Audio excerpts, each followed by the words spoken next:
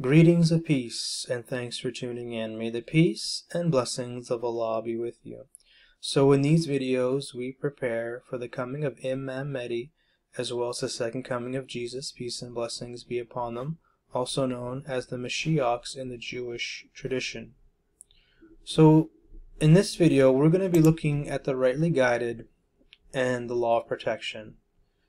Now it seems to me like in this day and age there's more corruption that's going on, and it just seems to be as the days go on, the corruption seems to increase and more difficult to live in these times. And I think this is all by design to help us prepare for the coming of Imam Mahdi as well as the second coming of Jesus, peace and blessings be upon him. And we have some hadiths here and some Quran verses to help us understand how to be rightly guided and the law of protection. So the Prophet, peace and blessings be upon him, said, "A disagreement will occur at the death of a caliph, and a man of the people of Medina will come flying forth to Mecca. Some of the people of Mecca will come to him, bring him out against his will, and swear allegiance to him between the corner and the Maqam. An expeditionary force will then be sent against him from Syria, but will be swallowed up in the desert between Mecca and Medina. Then the people will see that, and the eminent saints of Syria and the best people of Iraq will come to him and swear allegiance to him between the corner and the Maqam." So as we can see here from this hadith that there's going to be a lot of turmoil, there's going to be a lot of disputes going on, changing of the guard, and armies will be sent against the Mahdi. So very important for us to be rightly guided and to have protection of Allah at the highest levels. So in another hadith here it says, "In the end time my ummah will undergo very hard affliction like never before, so that man cannot find any way out. Then Allah will appear a person from my progeny, that is my Ahl Bayt, who will fill the earth with justice as it was filled with injustice. The inhabitants of the earth and the inhabitants of the heavens love him. The sky will bring down its water everywhere, and the earth will bring all what it can offer, and will become green all over." So as we can see from this hadith that things will become more difficult, at the end of the Ummah in the time of Imam Mahdi. So another reason for us to be more rightly guided and to seek the protection of Allah, the unique creator of all that exists. So it's important for us to understand that all this is occurring to help bring about Islam on this earth, to help bring about the rightly guided Khalifa, Imam Mahdi, and Jesus, peace and blessings be upon them, in the end times. So we're going to go to some Quran verses that help us understand the importance of being rightly guided and the law of protection. So upon Allah relies the responsibility of leading to the right path. So Allah says in chapter 16 verse 9, "And because He is our Creator, upon Allah lies the responsibility of leading to the right path. For there are some paths deviating from the right and moderate course, and so they lead astray. And if He enforced His will, He would have guided you all." So it's important for us to understand that, Allah is responsible for guiding us, that we should seek Allah's guidance. And then we have to want it. It's a free will and cause and effect universe. So, we need to seek Allah's guidance. And the best way that I found is within the Quran. I had never come anything on this earth that it has more guidance than that's within the Quran. So he who has gone astray can do you no harm, provided you are rightly guided. So Allah says in chapter 5, verse 105, O you who believe, take care of yourselves, for upon you is the responsibility of your own selves. He who has gone astray can do you no harm, provided you are rightly guided. Towards Allah is the final return of you all. Then He will inform you as to what you have been doing. So a form of protection is to be rightly guided, doing good deeds to others, prayer, giving charity, protecting your chastity, praising Allah, being truthful and honest in our words and actions. So all these contribute to being rightly guided and protection as well. So should you obey the majority of those on earth, they would lead you astray from Allah's way. So Allah says in chapter 6, verse 116, should you obey the majority of those on earth, they would lead you astray from Allah's way. They follow nothing but mere surmise, and they do nothing but make conjectures.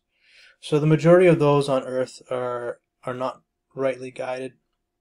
So things like governments like democracy are failed systems because they rely on the majority, and ends up that the majority really don't rule in democracies anyways, because lobbying politicians is the norm.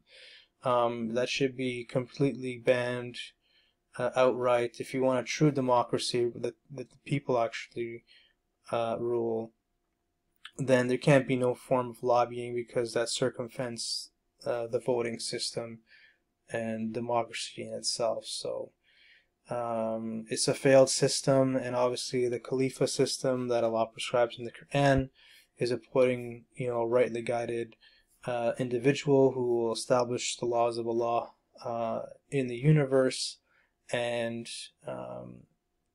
it has the right capacities to rule as well.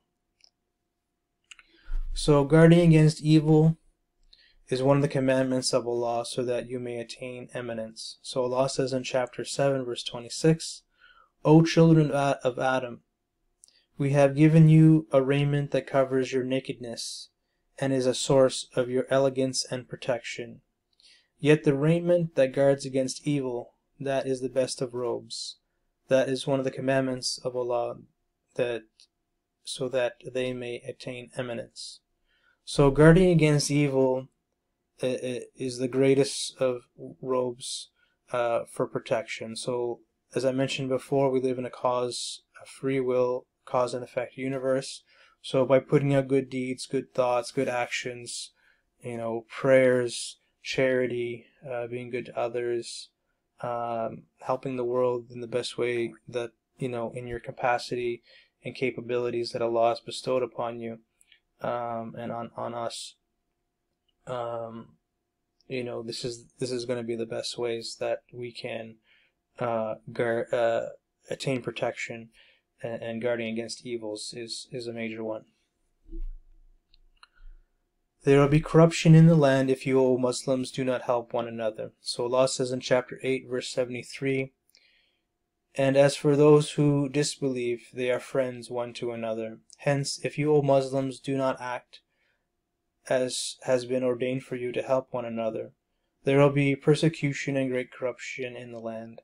So it's very, Allah says that the believers are like, we're like in a brotherhood and a sisterhood. We're brothers one to another, and it's very important to help each other. That that's one of the reasons why I make these videos, is that I might not have a lot of money to give, but I can help with the knowledge that Allah has bestowed upon me, and spread these videos far and wide to help people attain eminence, to help them obtain guidance and protection by the will of Allah. Allah, the only real protecting friend. So Allah says in chapter 2, verse 107, do you not know that to Allah alone belongs the sovereignty of the heavens and the earth, and that you have, apart from Allah, neither a protecting friend nor a helper? So to realize that Allah has power over all things, and He is the only one who can truly provide protection.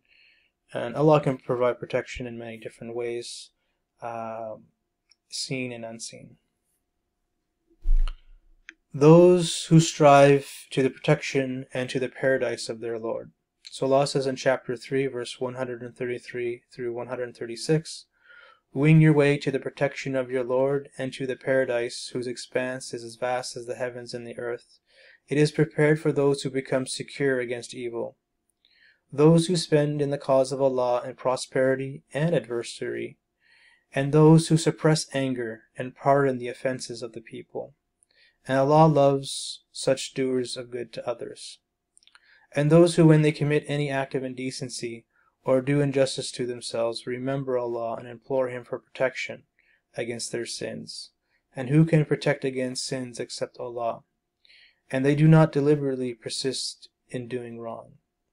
It is these whose reward is protection from their Lord, and gardens served with running streams. Therein they shall live forever. How excellent the reward of the painstaking in the right direction. So Allah gave us a lot of interesting things to attain protection and paradise. Is to, give charity even when you're rich or poor. To suppress our anger and pardon the offenses of the people. Allah loves the doers of good. And always seek forgiveness from Allah when we do wrong and from others.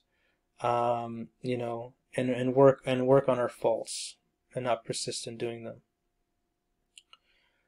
So Allah says to seek the protection of Allah and turn to Him, as Allah says in chapter 11 verse 90, and seek protection of your Lord and turn to Him in repentance. Verily, my Lord is ever merciful, most loving. So Allah encourages us for protection and turn to Him in repentance when we do wrong.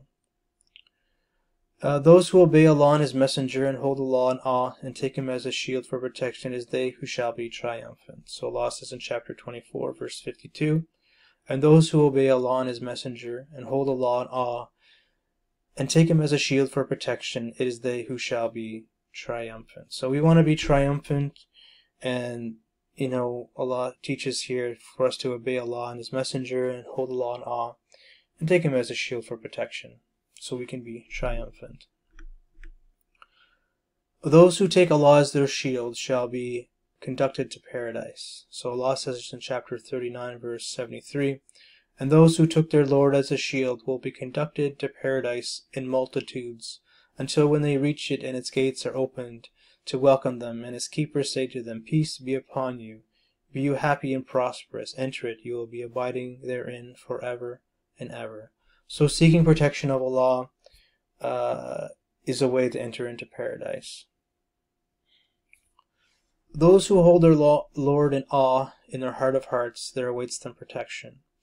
So Allah says in chapter 67 verse 12, verily, as to those who hold their Lord in awe in their heart of hearts, there awaits them protection against lapses and a great reward. So holding Allah in a good state of mind in our hearts, in our minds, and our actions will increase the protection of Allah.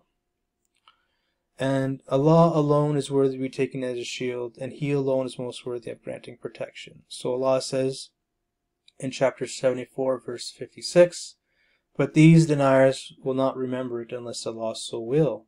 He alone is worthy to be taken as a shield, and He alone is most worthy of granting protection. So sometimes, people in general forget that, it is Allah that provides protection from the seen and unseen, and He is the most worthy of be taken as a shield, and He is most worthy of granting protection, since He has power over all things and is the knower of all things. So very important for us to be rightly guided, especially in these times, to seek the protection of Allah, to guard against evil, to give in charity, to prayer, to overlooking other people's faults, to having a good thought and awness of Allah,